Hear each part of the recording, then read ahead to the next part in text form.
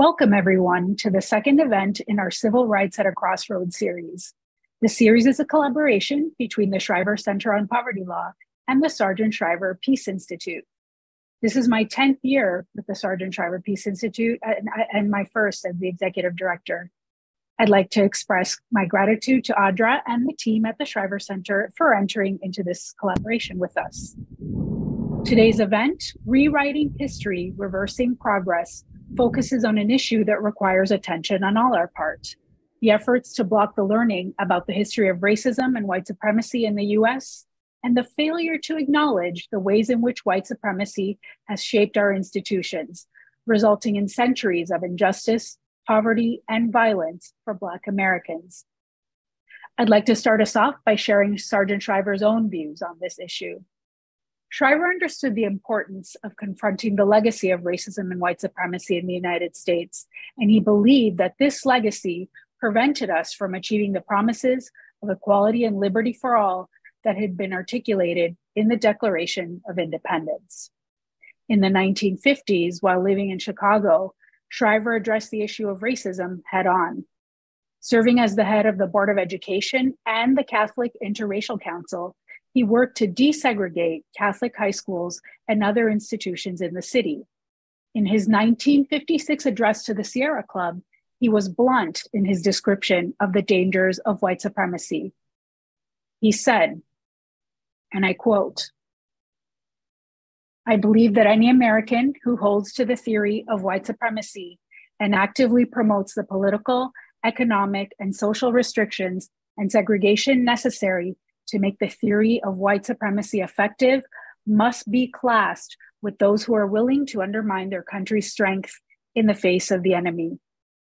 Later, in his seminal 1958 speech, The Roots of Racism, he delineated the dangerous human tendencies that allowed racism to flourish. And I quote again, "The roots of racism lie deep in man's nature, wounded and bruised by original sin. The secret sources of racism lie deep in man's greed for a cheap labor supply, deep in man's insecurity about his own means of livelihood, deep in man's desire for aristocratic distinction, his desire to feel that he is a member of a distinguished people, an elite better than other human beings, deep in his anxiety to be somebody, to belong to a group which does not include everyone, to be free of his fear of sinking into the great, struggling, undifferentiated mass of humanity." Creating an environment that allows us to achieve the equitable and just society that Sargent Shriver envisioned will take intentional, persistent effort on all our parts, and will involve the coming together of diverse groups whose common goal is to achieve such a society. Groups like the one we've assembled here today. And with that, I'd like to introduce our panel now. Molly Minta covers higher education for the nonprofit news organization Mississippi Today. Molly is a finalist for this year's National Awards for Education Reporting for her story, Inside Mississippi's Only Class on Critical Race Theory. Molly's reporting has shed light on what critical race theory is and is not, and has brought attention to the conservative push to ban the theory. Prior to joining Mississippi Today, Molly worked for The Nation, The Appeal, and Mother Jones. Sydney Wallace sits on the board of the Jewish Council on Urban Affairs and was co-founder of Kol-Or, JCUA's Jews of Color Caucus. As an advocate for police accountability, Sydney created content for and facilitated JCUA's first ever racial justice training for members and the Congregation Partner Racial Justice Training. Sydney is an alum of the Avodah Justice Fellowship, a diverse community of people who are passionate about exploring justice, Jewish life, and the powerful intersections between the two. Next, we have our own Audra Wilson, the president and CEO of the Shriver Center. Audra began her legal career as a welfare advocacy attorney with the Shriver Center on Poverty Law. She continued to shape policy in various roles, including as deputy press secretary and policy director for Barack Obama's US Senate campaign. Before returning to the Shriver Center in 2020, she was executive director of the League of Women Voters of Illinois. Audra serves on multiple boards and committees, including as chair of the Cook County Commission on Women's Issues. Our moderator for today's discussion, Adam Green, is Associate Professor in the Departments of History and Race, Diaspora, and Indigeneity at the University of Chicago. His field specialties include modern US history, African American history, urban history, comparative racial politics, and cultural economy. He is currently involved in a Columbia University project to create the official oral history of the Obama presidency. And last but not least, Adam is a longtime collaborator of the Sargent Shriver Peace Institute.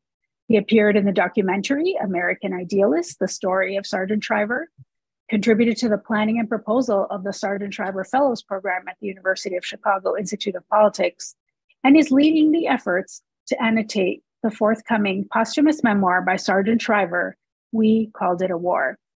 The memoir, which will be out later this year, outlines Sargent Shriver's efforts to lead the war on poverty. Before I hand things over to Adam, just some technical tips.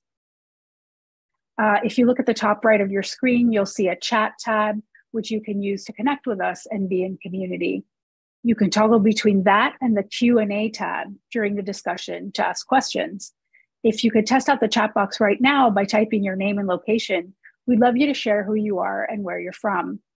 Please keep the conversation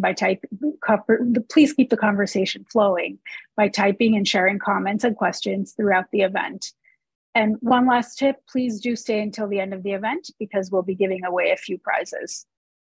Without further ado, I'll hand things over to our moderator, Professor Adam Green. Thank you so much, Lucy. And like everyone, we're really looking forward to this discussion and this panel. Let's go right into it. We have 5 rounds where we will each have the opportunity to speak to questions that come up in relation to one or another theme in terms of the controversies and issues around the struggle to suppress critical race theory. Round 1. The attacks on critical race theory are widespread, whether they're taking place in classrooms or the broader community. College curriculum on race is being canceled. Books are being banned, libraries are being defunded, racist legislation is being passed.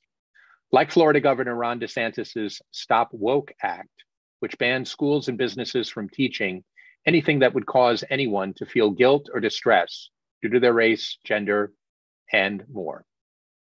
Before we go to our panelists, let's take a quick poll with our audience. How many pending bills against critical race theory do you think there are? A question should pop up on your screen. Click to choose your answer.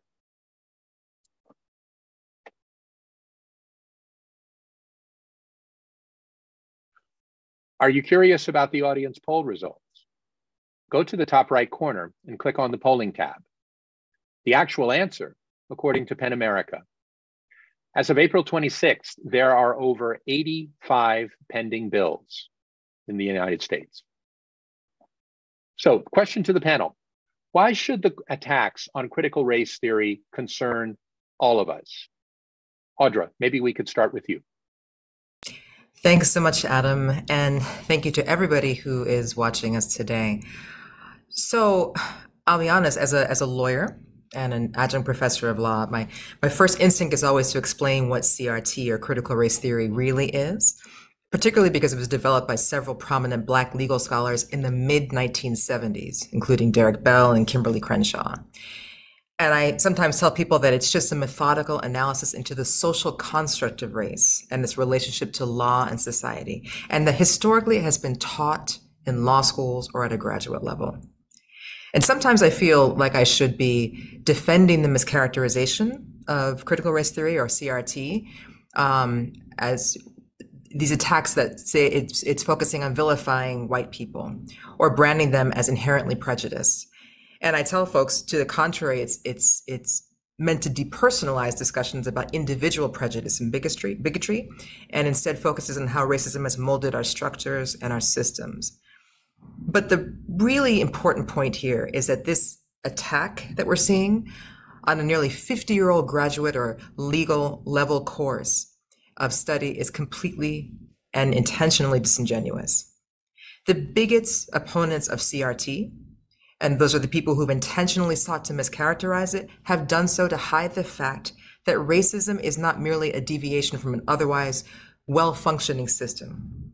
Racism is infrastructural, and it is deeply embedded within our legal, social, economic, and political systems.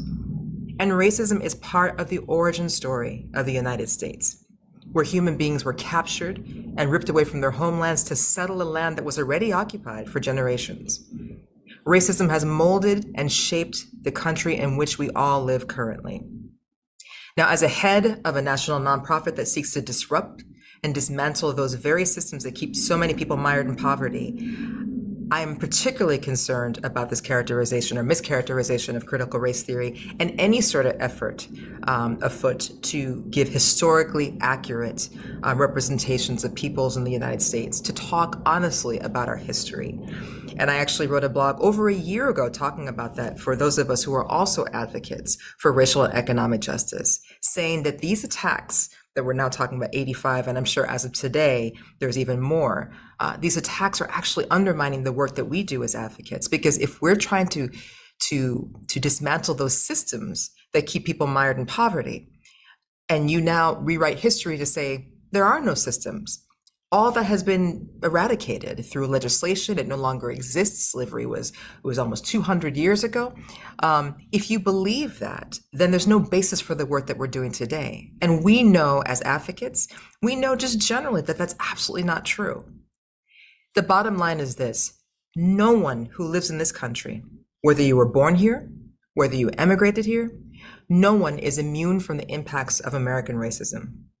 And some of us benefit from the privileges that racism bestows, and some of us must wrestle with the disadvantages and the inequities that it has created. It's just a fact.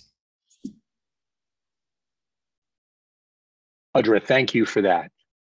Molly, if you could also provide your perspective on how this is an issue that should concern all of us, that would be great. Sure.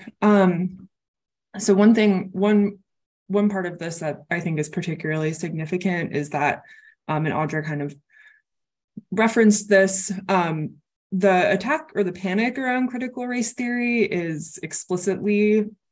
was kind of created as a Trojan horse, or like a test case to spread far-right conservative policies. There's been a lot of reporting over the last 3 years that has showed that the media panic and the resulting legislation can be traced in large part back to Christopher Rufo, who's this conservative activist and a fellow at the right-wing Manhattan Institute. We talked about the Stop Woke Act. He was there for the signing of the Stop Woke Act in Florida, but he picked critical race theory because he thought that this term would be vague enough that he could kind of strip it of the actual historical meaning it has within the development of American legal scholarship, and then just attribute any meaning he wanted to it. And in his own words, he said that he thought it could become a vehicle for, quote, the entire range of cultural constructions that are unpopular with Americans. And I think we see now Rufo has turned his attention to LGBTQ people, and we can see that state legislatures are kind of passing laws targeting the trans community. Often there's overlap between the anti-critical race theory laws and the bills that are targeting the trans community. Some of the CRT bills ban the discussion of gender identity. So in Mississippi, we see that happening too. Last year, we had an anti-critical race theory bill, and then this year we had an anti-gender affirming care bill. So it's all kind of part of the same thing. But I think it's important to kind of understand how these attacks happen and the process by which Christopher Rufo and other conservative activists are sort of seeking to create terms that have very specific historical meanings that are important to the development of progressive thought in the US, and then kind of strip them of all that meaning and reframe it into whatever context they'd like. Thank you for that, Molly. Understanding the intentionality of the attacks and the ways in which they have to do with other priorities seems very, very important. Sydney, if you could also share your thoughts in relation to how this is something that should concern all people from your perspective and in relation to your experience and commitments. I'm kind of hard pressed to think of why attacks on CRT wouldn't concern everyone. while CRT obviously focuses on looking at our history through a racial lens to bring to the forefront the ways in which policies and societal behaviors shaped and shape the lives and culture in which we all live, it's not hard to see that by suppressing and making the pursuit of understanding where we've come from taboo, that other aspects of our country could also be attacked. Right now, it's attacking a lot of the marginalized groups and groups that have already been attacked, but it's not hard to see that eventually it could be union workers or even our veterans, people that are considered to be as American can be. Just off the top of my head, union workers are often portrayed as being lazy or entitled, or our veterans, they're called heroes initially until they need help from us, as we should help them. They're being portrayed as, killers or as deserving of the astronomical homelessness rates that are among their ranks. All of that is easily able to happen because we don't have the common knowledge, the history of how and why they came to be the way that they are. It isn't taught, it isn't widely discussed. And when you don't have that context, you can shape the narrative the way you want it to be. Thank you. Thank you very much for that, Sydney. And it's a great segue into the second round of questions, which has to do with thinking about the ways in which we understand the past, shaping the choices and the priorities we make in the present and going forward in the future. Round two, history and how it's taught is a powerful tool to help shape the future. The premise of critical race theory, which is not only taught in higher education, is that racism, as Audra was just pointing out, is not just personal bias and prejudice toward individuals. It's institutional, systemic, and structural, which is why policy plays such a key role in advancing justice. So, second question, how can we shine a light on the racist and unjust policies of the past, which continue to produce inequitable outcomes and create more equitable laws and policies? Molly, perhaps you could start with that. Sure. I might be biased because I am a journalist, but I do think this is where journalism can be incredibly important and helpful, particularly as a way of translating and explaining what can be difficult or unfamiliar concepts for people in their day-to-day lives, or people who kind of maybe didn't go to college.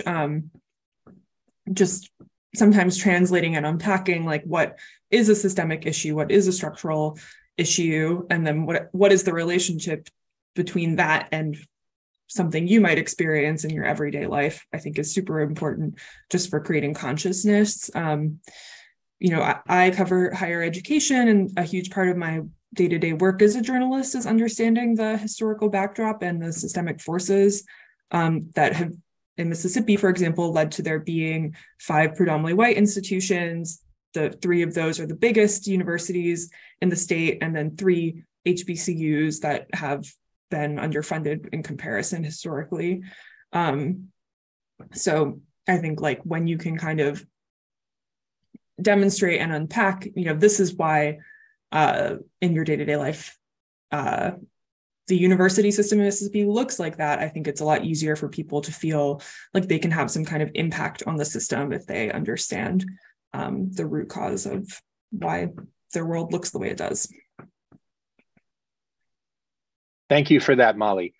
I want to go over now to Sydney and then next to Audra, but I just want to underscore a point which seems very, very important, which perhaps we can get to in this round or later on, which is that Molly points out correctly that education as a resource is unequally available in relation to this society. And we presume that this is a fight over higher education and the university. Of course, in many cases, it's K through 12 education. The majority of Americans actually do not have access to college or to graduate education as a means to be able to encounter ideas or works or some of the ways in which one can critically interpret institutions. So thinking about solutions to this means also confronting some of the inequality that exists within our system. Sydney, maybe we could start with you and then go over to Audra to further comment on this idea of how we bring light to these unjust policies and create the conditions for more equitable laws and policies. Yeah, again, for me, it comes down to education. That doesn't have to be a long lecture for higher education, specifically pointing out why this policy or that is rooted in racist stereotypes or ideals. It could be as simple as encouraging our children to question and encourage our adults to answer them in an age appropriate manner. We all know that a stop sign is red, but why is it red? What was the process that went behind deciding that's how we do it? What were the other options and why didn't we go with those? We need to move our society to a place where we not only feel comfortable asking questions, but also seeking out answers ourselves instead of relying on someone to tell us what they think we should and shouldn't know. Thank you for that, Sydney. And Audra, what are your thoughts on this? Thanks, Adam. It's interesting. I'm picking up on something Sydney just said about being told what we should or shouldn't know. I am a mother of a high school freshman, but when she was in 8th grade, she read for the first time Fahrenheit 451. And for those of you who have not read this with Ray Bradbury, and this is a book that's probably 60 years old, the premise of this was basically having society at a point where we don't use books anymore. We create these narratives and then we will relay those narratives to people so that they don't have to worry about anything else. And that we can create a narrative however we see fit. And you don't have to seek it in a book. You don't have to seek education. You don't have to seek anything else. And those who were curious about, well, what are in these books that were a thing of the past? Why are books banned? Why can't we see books anymore? They unfortunately are penalized for that. And it's weird to be in this moment in time now where we're having this conversation about this fictitious book, and yet this is where we sit. We know the variation of that saying about history being bound to repeat itself. And we know that you can't fix what you don't acknowledge. We understand this concept. We talk about this. We probably have it in one of our slides and one of our quotes for today. But yet we find ourselves having this conversation about talking about history and why we need to learn from history, and we cannot run away from it. But I do want to note that even though education is important and it's crucial at all levels, we talked about the inequity of education, that Molly has talked about the importance of the press and the media and being one of those vehicles to actually help to inform. These conversations are being had within every sector. They're being had at every level. I think there's a level of conversation that is deeper than there ever has been in recent history. I think what we're seeing right now is a very vocal and vociferous backlash to those conversations because the conversations are actually meaningful and they are impactful. That's why there's so much resistance, and that's why there's so much backlash, and that's why there are these efforts to rewrite history. But I do want to acknowledge the fact that I think many people, especially those who are on this call today, are engaged in these conversations. They want to learn more. They recognize that there's things that are not being taught and that they didn't know themselves. So I want to make sure that we acknowledge that. But it's important for us to really have this clear line of demarcation. We know that there are many who don't want to acknowledge American racism because they fear that they may lose the advantages that have been bestowed upon them by American racism. But I'm always the optimist. I haven't given up on people as yet. And I know that once we understand that there are many things for which we are the beneficiaries of that we did not create, that we can use that as a starting point to have these conversations, to talk about how we can use those advantages and those privileges in a way that is affirmative and that is positive. And that is why education is so important. That is why these conversations are so important. That is why it's so important that so many of you have just joined us today and are spreading this link and spreading word about these conversations and continue to have them. But I did just want to acknowledge the fact that there are conversations being had in all sectors, and we do need to acknowledge them. We need to uplift them, and we need to continue to encourage them. Thanks for that, Audra. We want to go over to round 3 and the next question. But before we do that, let me just repeat that we are very, very interested in hearing from those attending and listening to bring your questions in through the chat so that we can look at them as we're going forward with the conversation and try to think about the points that are being raised by audience members in terms of how to dig deeper into this issue. Thank you. Let's move to round 3. We have a rich and factually accurate set of resources about race and racism to consult in this country, from A People's History of the United States to, more recently, the 1619 Project. On the flip side, there are false narratives that are rampant, especially now during the digital age. And newsrooms across the country have been decimated, making it more and more difficult to cover, criticize, and counter these false narratives. Reporters can be said to create the first rough draft of history. Quality journalism can be seen as one of our most trusted sources of information about the world around us, but local news is disappearing. Recent studies paint a grim picture of the impact that this decline is having on our politics. Let's take a quick poll with our audience. How many newspapers do you think have closed since 2004? Question should pop up on your screen. Click to choose your answer.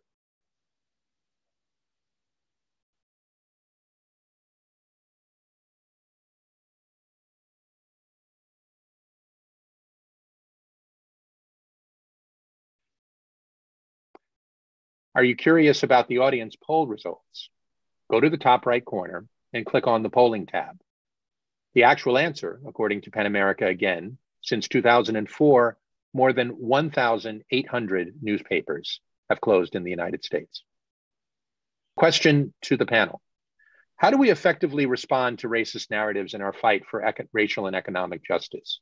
What are the ways that we can overcome the spread of misinformation and disinformation on social media, in our school boards, at city council meetings, and so on? Molly, maybe you could start with that question. I think this is a fascinating question, and it reminds me of something that we love to talk about in journalism, which is complicating the narrative. It's like a pithy phrase to kind of get you to think a bit outside of the box of what people are telling you and how you present information. And one story I think often about in the course of having reported in Mississippi is that in 1969, there was a protest at a college in the Mississippi Delta called Delta State University. It had just been integrated by Black students, only for them to encounter racist teachers, racist fellow students, courses on literature and history that were completely centered white people, like there were no Black teachers or Black guidance counselors. So these students organized and they held a sit-in in front of the president's office.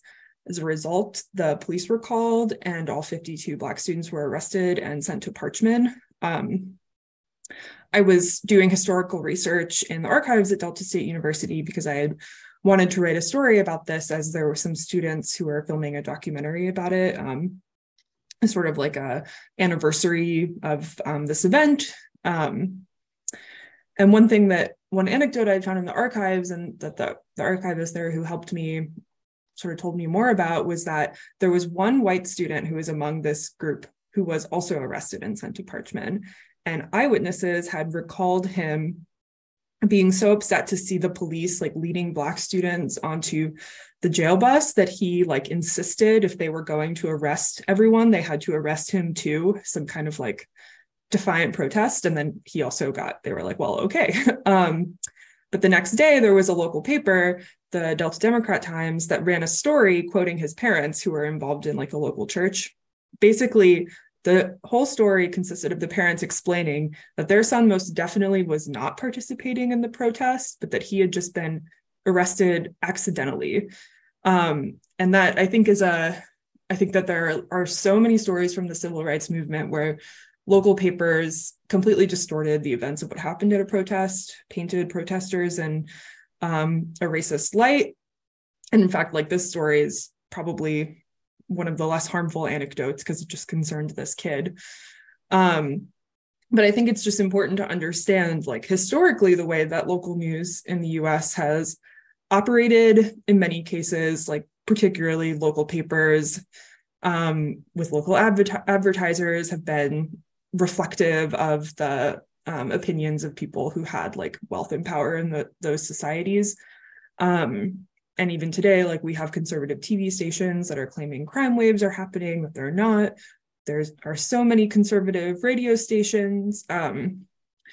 So it's tricky because I think that this is like a long-rooted historical problem in this country. I would say, it's a huge task, but overcoming misinformation and disinformation, a huge part of that is just getting actually good publications to the right audiences, increasing readership, trying to rebuild, and also especially like trying to rebuild people's, like, the marginalized groups who have been historically mistreated by newspapers, like their trust in local news as well.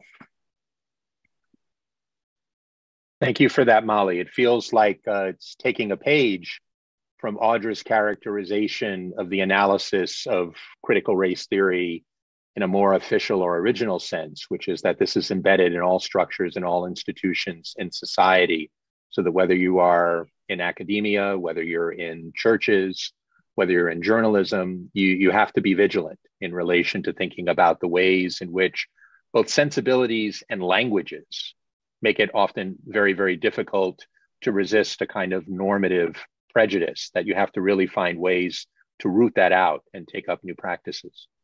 Audra, do you have thoughts in relation to this to share as well?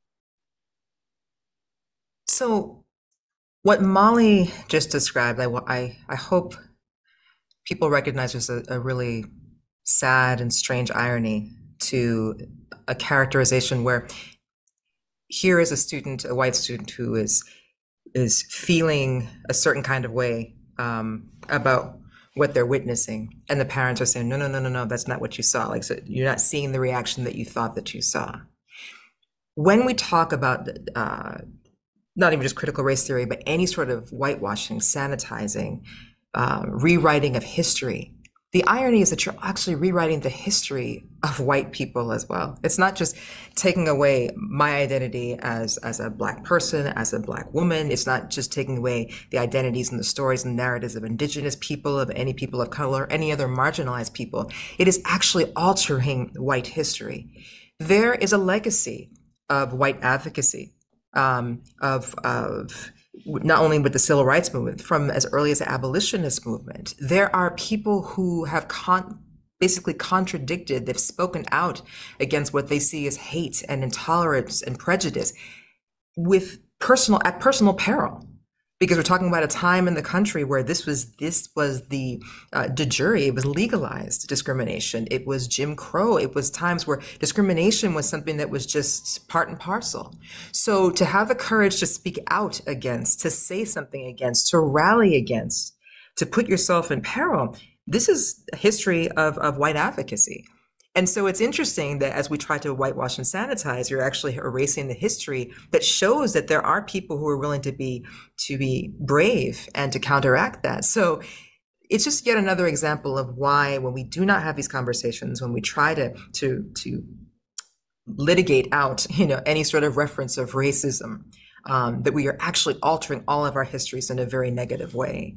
So I think we have to really be thinking about how we have these conversations, especially now that we know with newspapers and other media outlets that we know sometimes are skewing one way or the other, and the fact that our attention spans collectively have gotten much shorter, especially with social media.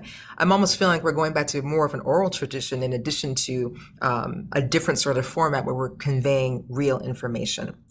The fact that all of you are here, engaged in this conversation, listening, open to hearing something different than perhaps you've heard before, is an important step. But you cannot be afraid to challenge, to question, to speak out. And you cannot be afraid to either cause discomfort when you're starting to question people, even who are close to you, who have things and opinions that in your gut you say, something does not seem right. I think this is wrong. You have to have the courage to be able to confront them and cause some discomfort. And sometimes you may be sitting in discomfort, but that is so imperative if we're going to move forward in a very positive way and we're really going to the root causes of racism. And of course, we will continue as best as possible through the media and in these sorts of conversations to be able to give real facts that people can use in those arguments when they're dealing with people who are kind of spewing stuff that is nonsense, that is just absolutely not true. So one example that I give when we talk about why people should be concerned about racism and, generally speaking, I remind people that there is actually an economic cost to racism. So this has been discussed by Heather McGhee, who wrote The Sum of Us, Dr. Ibram Kendi, and many other scholars that talk about their actual economic costs to American racism. And even Citigroup did a study that said that in a given year, I think by 2020, $16 billion was lost by racially discriminatory policies, especially in lending and other sectors, as a consequence of American racism. So using actual facts to say, no, this isn't just something we feel uncomfortable with. There's a cost to all of us, and we have to continue to impart that fact, that this is something that we all need to understand so that we can move forward together and move forward as a society. Audra, thanks very much for that. We want to go over to round 4, but we're moving along reasonably well. So I might just ask a follow-up question that may be of interest and helpful to the audience, as well as one for us to exchange thoughts on, which is that we do have to have these conversations that you were just mentioning, Audra, and we do need to find ways to populate those conversations with facts.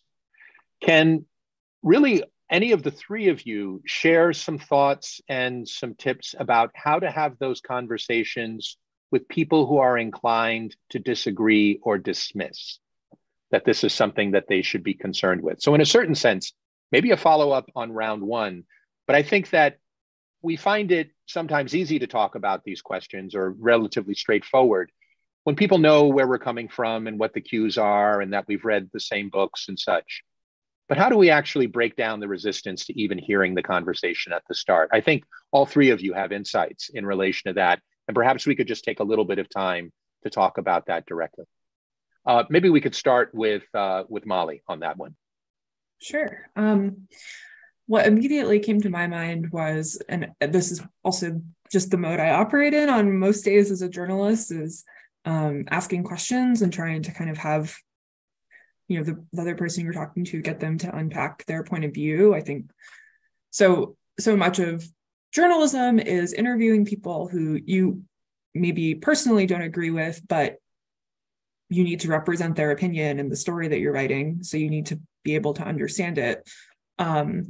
And that requires, approaching somebody in an open, friendly manner, not making them feel like you're kind of going to misrepresent their opinion or belittle them in some way. And then, being thoughtful and like an active participant as they're telling you things. And I think that can be a tricky thing to do, especially if you're somebody who's very passionate, or the other person has, like, frankly, abhorrent points of view. I think, like, exercising, a judiciousness in terms of, who is somebody I can actually kind of have, as you're asking questions, like, go deeper with, versus who's someone who kind of, it's not that deep. They might just have hateful viewpoints. But I think, I don't know, I feel like when I'm outside of the office, just like in my day-to-day life, I often wish that people would ask each other more questions, and try, through that process, try to get people to explain themselves better. I don't think it's like a panacea by any means, but I do think it's a useful tool that I think people should employ more. Thanks for that, Molly. Audra or Sydney, thoughts in relation to thinking about the more difficult conversations with people who are inclined to tune this out or be resistant? Adam, I'll just say, and I definitely am curious about Sydney's thoughts about this, but I think that it is different for me as a woman of color to engage in some of these conversations, because I think that I find that when I broach these topics with folks, there is some natural defensiveness. So I am fortunate not to have encountered too many people who are very overt in, as Molly describes, their very abhorrent views. I might suspect they have them, but I have been fortunate not to have encountered too many folks that are just very frank to tell me exactly what they think about me or anybody else for that matter.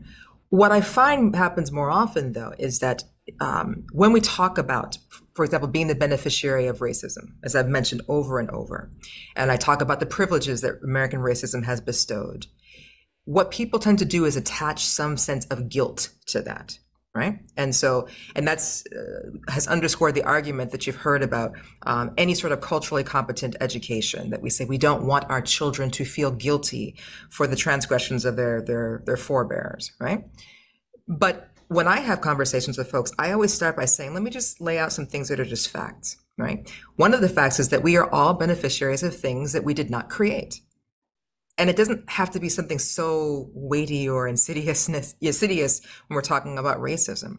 Anyone who was born in the United States or lives in the United States has certain privileges simply by virtue of being here. And these privileges are fundamental, like turning on a light switch and having electricity. Like, generally speaking, I know there's people will say, what about this place or that place? But having water that is potable, that you can turn on the faucet and you can drink out of it, that you can breathe clean air. These are things that we don't even think about as being a privilege. But yet for those who come from outside of this country, for those who have been without that, they say, this is a huge privilege. And it's not something to feel guilty about.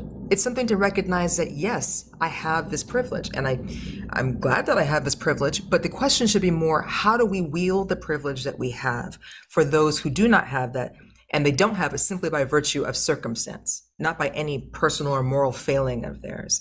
We need to take away the sentiment of guilt when we're talking, and take away the sentiment that we're being accusatory when we talk about these conversations or talk about these important issues, and say, let's just talk about what the facts are, about some things that, you know, preceded us, but that we are dealing with currently. How do we talk in this moment to prevent the perpetuation of the inequities that were created at the beginning or the origin of our country?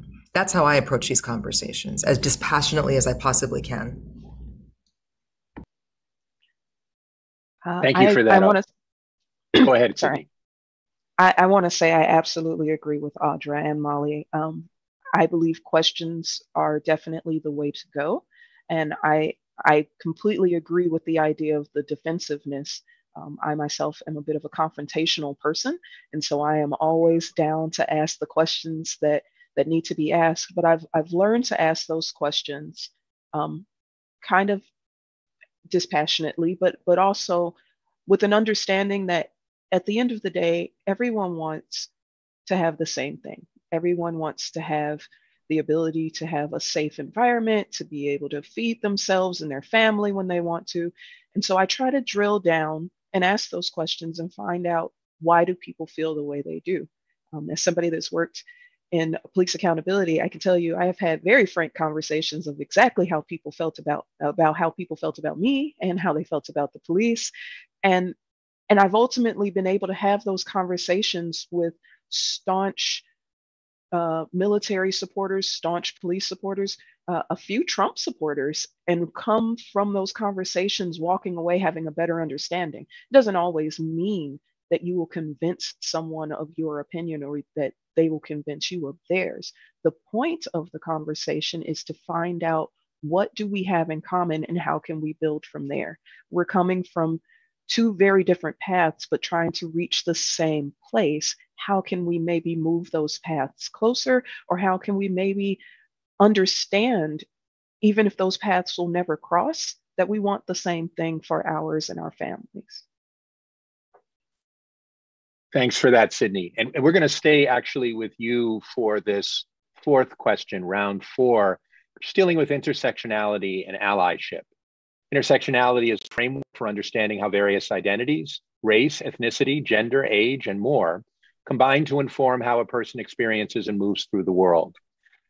There's a lot of focus on the discrimination and disadvantages that people with multiple marginalized identities face, and not enough on the strengths that they have. Let's talk about intersectionality as an asset rather than as a deficit. So Sydney, in the work to end racism and other forms of bigotry, what advantages does intersectionality bring to the table? And how have you seen allyship help ensure progress for communities of color? The quickest way to break down any form of bigotry, I found, is to become familiar with those whom a person feels they have an aversion. I'm often in spaces where I'm an only Black person. I'm the only Jewish person, and unless I'm at my synagogue or with Kol Or, I'm usually the only Black Jewish person. I find that because I hold both of those identities, I'm allowed to be able to confront Black people about their perception of Jews, and Jews of their perception of people of color. Because I'm aware that when we discuss racial issues, we also look at things both figuratively and literally as only Black and white, when in fact there are entire groups that are wrongfully left out of those important discussions of acceptance and recognition. One of the tougher issues I tackle on both sides actually is Jews being seen as only white. Many people in my generation and younger don't realize white presenting Jews have only been seen that way for less than 100 years. That perception of all Jews being white is one of the reasons I personally believe it's been so easy to ensure that things that affect the Jewish community, like anti-Semitism or anti-Jewishness, are not only discussed, but in-depth lessons are given about it in some school curriculum. And that hatred is widely condemned, whereas anti-Blackness, getting back to the CRT point, is glossed over in ways that can often feel like we're being gaslit by our country. We're outwardly told that doing or saying racist things are wrong, but we're also punished for pointing out those racist things that are said and done, and often more severely than the ones who perpetuated it. However, what I have been seeing more and more is because of those bridges that have been built, particularly in my work between predominantly groups of color and predominantly Jewish groups, that allies are stepping up on both sides, calling out the racist and bigoted behavior. Allies are amplifying the voices of those who would otherwise have been silenced. And as people learn things like CRT and how anti-Blackness informs a lot of the ways in which our society runs, we see those relationships growing and working together to fix and break down a lot of those systems. Thank you for that, Sydney. Let's move over to round 5, and it's building on this same theme of what is it that we can do and what actually sort of sits at hand as assets to bring to bear on this struggle. We've already established our country is at a crossroads with basic rights and freedoms in jeopardy like they were in the 1960s during the time of Sergeant Shriver. Even worse, we're watching significant protections against discrimination erode. Think about the attacks on voting rights for Black people and other people of color, or the attacks on women's rights, including the recent Dobbs decision, LGBTQ plus rights, and particularly the targeting of transgender youth, often happening within the same school systems that CRT is being targeted. But those who remember the 1960s wouldn't be surprised by these backlashes. Direct action protest, where people sought to achieve results through direct, often physical action in terms of bringing their bodies to bear, was the tactical heart of the civil rights movement. And those that practiced this predicted that resistance to progressive change would always intensify. And so in a certain sense, we can't give up this fight. The stakes are really too high. So let's look at these attacks, not only as attacks, but also as calls to activism and calls to stand together in the fight for racial and economic justice. So the question now to all three of you, what small acts can people take that will collectively have a big impact? Are there effective tactics from the past that we might use now? Molly, maybe we could ask you to start. So clearly, I'm not an activist. I'm also not a movement journalist. I am a reporter. So I don't think I can necessarily speak to like what should activists be doing right now, but I do think that we can draw some, we can look back at history. And I think one thing in particular was just the way that many civil rights activists understood the importance of media, newspapers, and particularly like photography. I think one thing I think about is like Rosa Parks's mugshot and how important a symbol that was for the civil rights movement. So I would say, I think engaging with journalists, perhaps it's a contradiction to what I said earlier about historically also the role of local papers. But I think speaking to journalists about what you see going on in your community that you think should be written about or should be kind of pointed out in a story, I think is incredibly important. Showing up to these like school board meetings, like city council meetings, speaking and making your voice heard is also incredibly important, because for the standards of journalism, for how a lot of news articles are written, the journalist can kind of only put opinions into the story if there's a quote or another source to back that up. So if you don't speak out, that could mean that your perspective could get in the story, but just the journalist can't put it in because there's no one to quote. And then I think the other thing I would say is also, don't be afraid to like hold your local reporter accountable to, like, call out stories you think are not great. Try to explain why you don't think they're great. I think internally within newspapers, oftentimes like public pressure can help people make a point about, like, maybe we don't need to. I think a great example is like the widespread practice of newspapers publishing, like rolls of mugshots every week for people who are arrested for like petty crimes or drug crimes.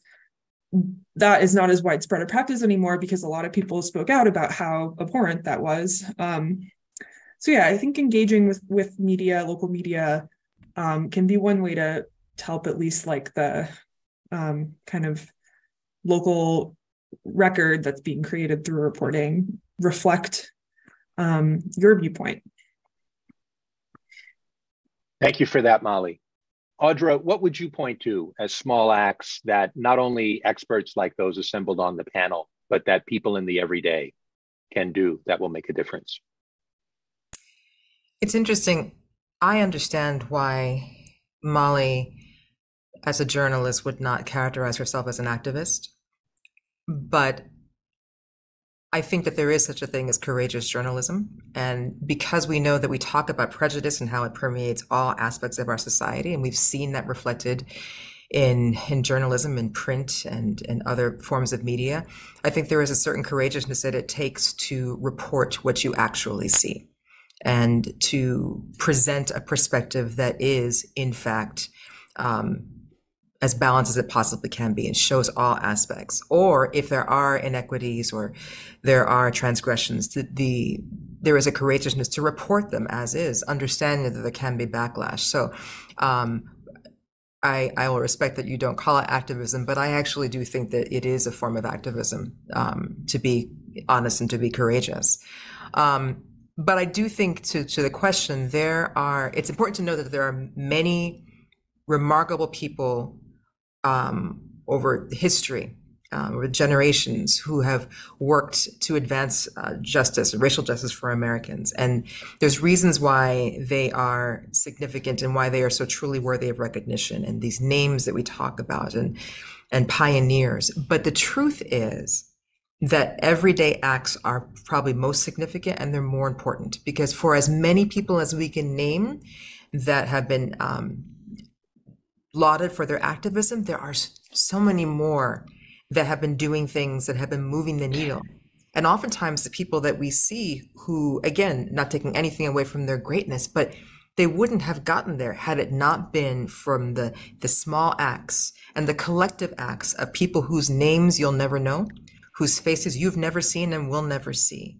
And that is something that we have to think about, that it's not always the people who get the most attention, but many of those who are behind the scenes. So even when you're talking about Rosa Parks, who was emblematic of the Montgomery bus boycott, there are a lot of people who don't realize that there was a 13-month mass protest that ended with the Supreme Court ruling that segregation on public buses was unconstitutional.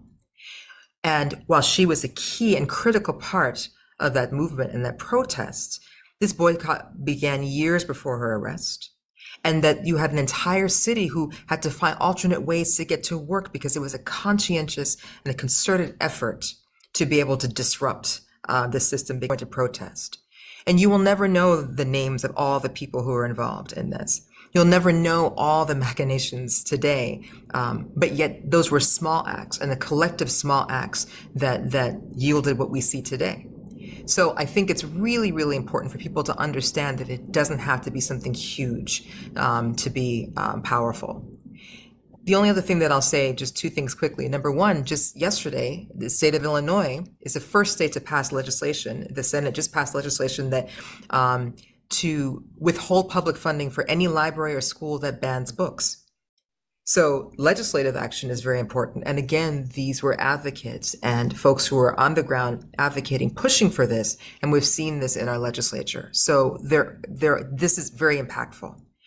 And the other thing that I'll say, and for those of you, you might want to look this up, I heard something on the radio about the descendants of Robert E. Lee, who had actually come together, and not only the direct descendants of Robert E. Lee, but also the descendants who were former slaves. So the descendants of former slaves and slaves who worked, whose ancestors were working on plantations and who were very connected to the Robert E. Lee, all come together and to talk about his legacy.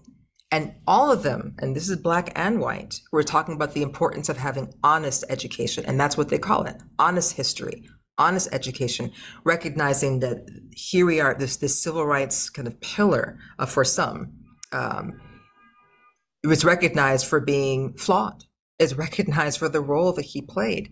And descendants are willing to say, this is who this person is. And they're, again, that dispassion. They're just saying, this is who this is. We recognize this, who this person is to many, but we also recognize the pain and the transgressions, and we acknowledge that. And so even the willingness to have that conversation among these descendants was just so fascinating to me. And the fact that they were able to come together, even over this history of shared history of pain, and yet they come together affirmatively, positivity, and they are related. So little acts, small acts, I shouldn't say little, small acts are very important. And actually that's really what carries these movements forward more so than anything else. Thanks, Audra.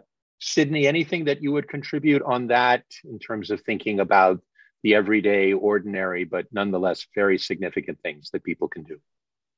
Absolutely.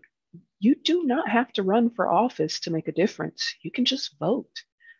You don't have to know everything about national or even local politics, but if you know enough to discuss with your neighbors or colleagues to help pique their interest in a new ordinance or a movement they hadn't heard about, that's making an impact. Find ways to get you and yours involved. My children have already been working on campaigns, canvassing for candidates, phone banking. My son's heading down to Springfield next week. You can show up to your community meetings, as Molly was saying, ask questions of your officials and make sure they give you an answer. Lots of government meetings are public. Show up, ask these questions. But most importantly, in my opinion, don't let anybody try to sidestep your question with a lot of jargon or run-on sentences. Anyone good at their job should be able to explain it to you in layman's terms. You deserve to know what's going on, so go find out.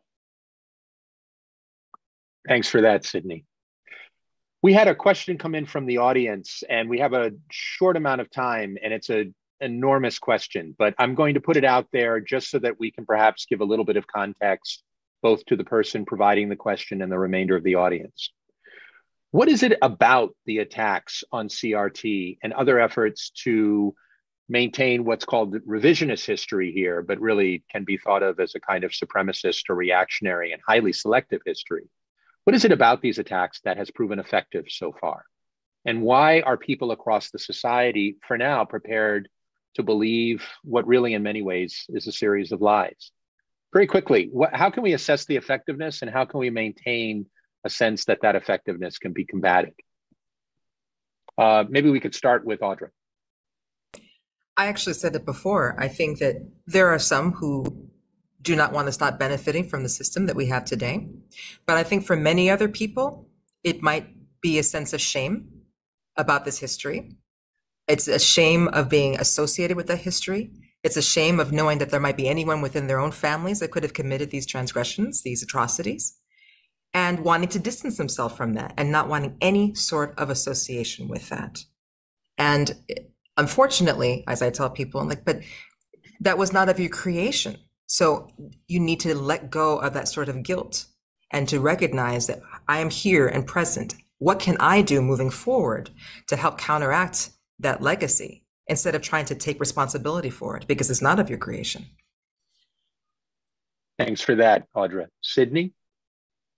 I think it's so easy to believe because it's easier to not do the work, to work through that shame, that guilt, but also because we're a very punitive society and we have been indoctrinated to believe that if someone is suffering for whatever reason, that they did something themselves, and so no one else is responsible for it. There are no systems, there are no failings, there is no way that I could have possibly helped that person because they have moral failings of their own that they need to work through.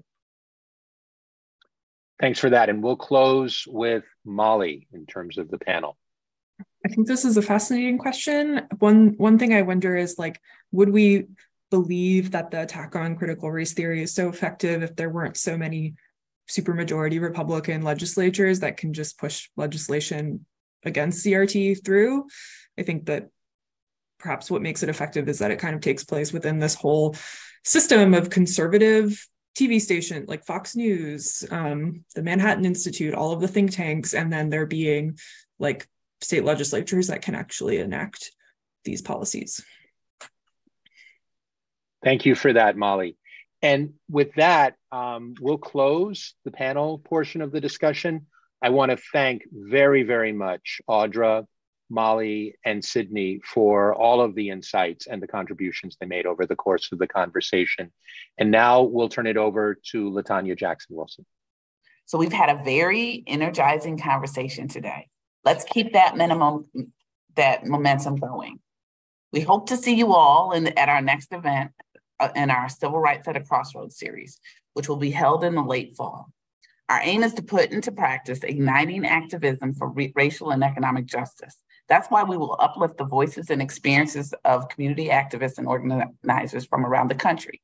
And in January 2024, our series with the Sargent Shriver Peace Institute will conclude with an in-person convening in Chicago around the 60th anniversary of the War on Poverty. You can stay connected to us by coming to our other events. The Shriver Center is celebrating the 10th anniversary of our groundbreaking Racial Justice Institute program this year, and save the date for our annual gala on September 28th. Keep reading our monthly newsletter for updates. Thank you all, and have a great day.